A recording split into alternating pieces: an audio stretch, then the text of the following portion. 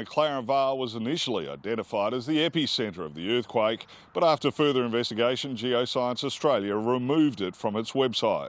The nearest neighbour has no doubt. Definitely not thunder, because I didn't hear any rain, I didn't hear any thunder. Seismologists recorded vibrations from Hamley Bridge to Hindmarsh Island. So whatever it was happened somewhere out here in the Gulf, and these are the stations where we've recorded it. But it is absolutely not an earth tremor or an earthquake of any sort. Meteorologists say what we heard and felt was sonic booms caused by thunder from lightning strikes in the Gulf, which were trapped under a huge blanket of cloud.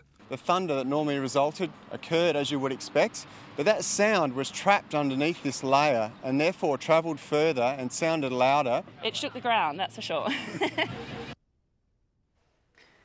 There's been an unusual sight in Houston.